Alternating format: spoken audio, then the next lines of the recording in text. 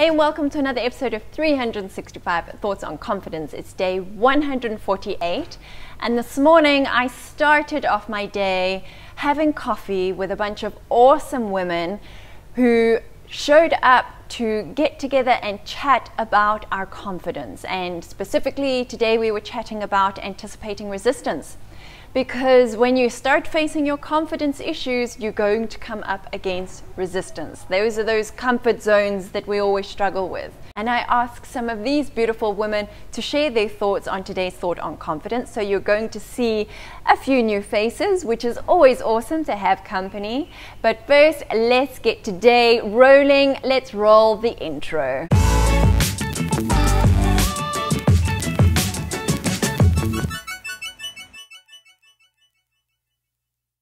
If you're new here, welcome. My name is Abigail and I'm a confidence crusader on a mission to help women elevate their confidence. And I do that through these daily videos, through my specialist women's portrait photography. I also do it through my 365 Thoughts on Confidence book, as well as my online conscious confidence course and workshops, and then monthly coffee meetings that I mentioned, where a bunch of women just get together and open up the conversation about our confidence.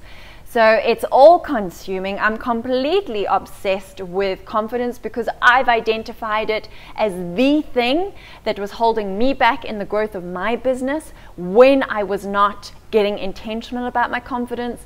And I've seen firsthand what is possible when I actually do start paying attention to it and tapping into the depths and the wealth of confidence that is residing inside me. And you know what? You have all of that inside of you too. I guarantee you. You just have to peel back the layers, and that's what we're doing here every single day. So I want to invite you to join me, subscribe to the channel, and let's start getting intentional about our confidence. Are you with me? Awesome. So let's take a look at what today's Thought on Confidence is. Shine a spotlight on your shortcomings to reveal the path to improvement. Before I give you my thought on today's Thought on Confidence, let's take a look at what some of the ladies of this morning's coffee meetup had to say about the thought of the day. Hi, I'm Mariana, and looking at that thought of the day, I think you don't know how to improve before you actually realize what your shortcomings are. So that's a starting point, but I think also we need to focus on what we're good at. Once we know what we're not good at, we need to focus on what we're good at and get into that zone of genius so that can shine to the world. So I'm Mariana from Mindfield Design, and you can find that at www.mindfield.co.za. I have a resistance to being on camera, and yet in my industry, which is marketing, I know that people are engaging with the people that's behind the business. So they want to see the real person who's actually running the business. They're changing the way that they make their decisions. So they want to see that the person that they're dealing with is authentic, is engaging, and I do think that video and speaking publicly and putting yourself out there as a thought leader, which scares me to death, is something that I'm going to have to overcome if I want to be seen as a real businesswoman. And so this is really a challenge for me, and I'm sure I don't come across as badly as I think I do. And my name is Judith. I'm from Comma Marketing. You can find me at www.commamarketing.co.za. So I generally come around to doing things from a different perspective, is my perspective.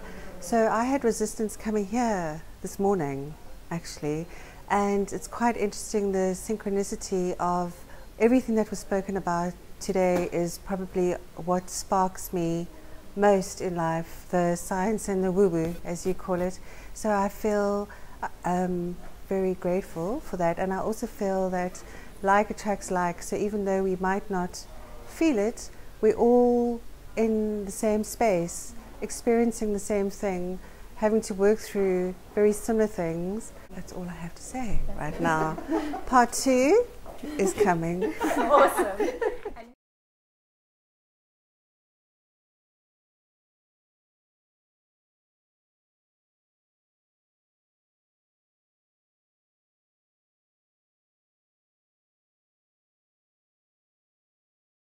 As you can see, we had an amazing time. There was so much connecting. I wish I actually had the camera filming while we were having the discussions.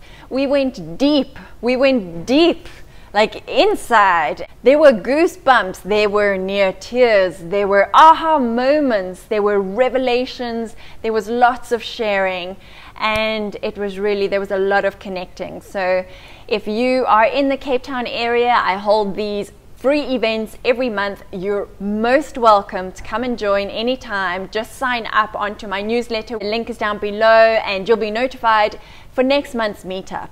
And you know what? If you're not in Cape Town, good news, I plan to be doing these online as well. So you can enjoy your coffee at home and then we have the same discussions through the miracle of video. How about that? And so, yeah, looking at today's thought on confidence, and we discussed so much of this morning because the topic was anticipating resistance.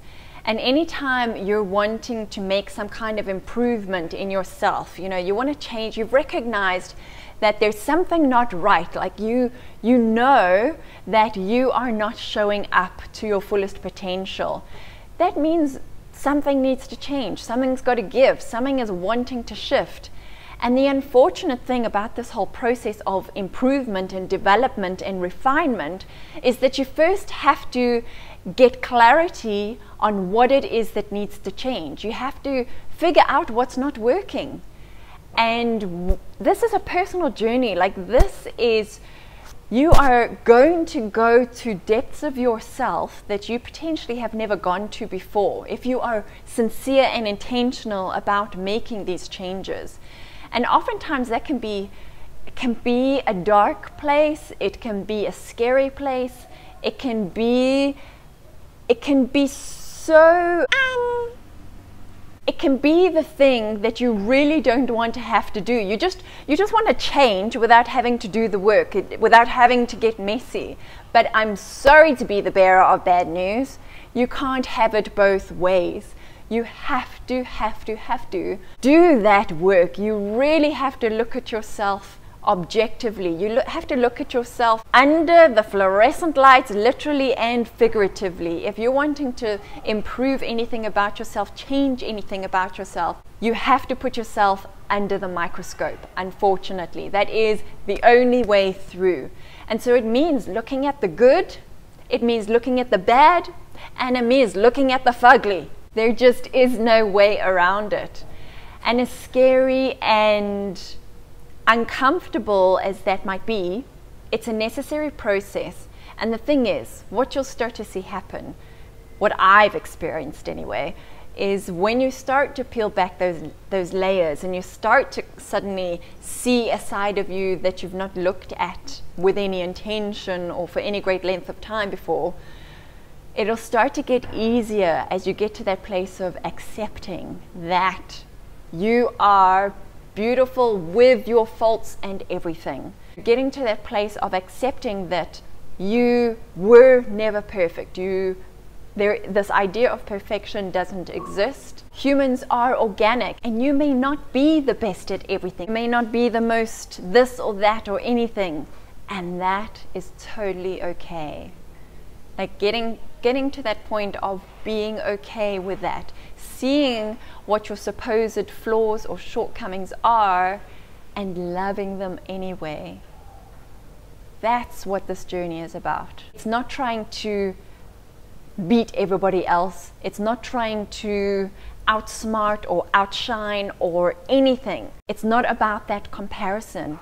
It's your journey. It's individual. Everybody else is on their own unique journeys, just living their lives. And if we all just got to that point of realizing that, instead of racing each other and, you know, feeling like it's a competition, then we'd all just focus and like be present in the moment and love our journey, love where we are, and love that we've still got so much to learn, and love that we've still got so much to improve on, because that's why we're here, about reaching the best version of us, the most fulfilled version of us, reaching our fullest potential, really fully expressing in all aspects.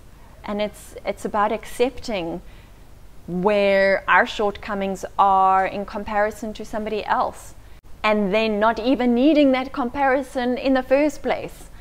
letting go of all of that. So doing that work of looking at your supposed shortcomings is just about looking for the opportunities for more growth and for more development for yourself, for your own learning and for your own fulfillment, for no other reason.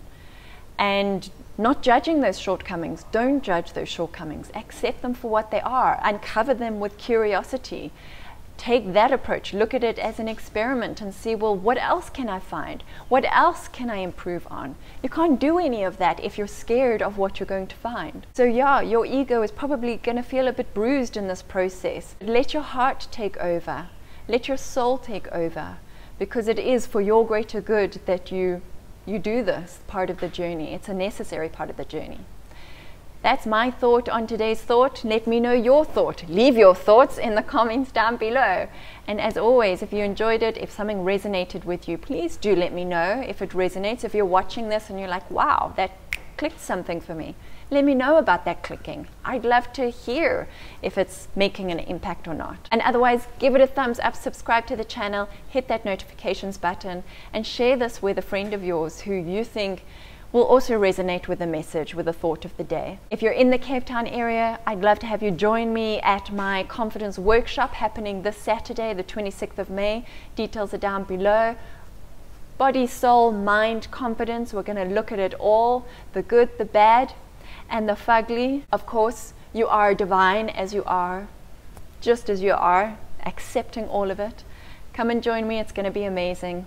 We're going to do loads of connecting, even more than we did this morning over coffee. Until then, have a fantastic evening. Show up intentionally today as your most confident self.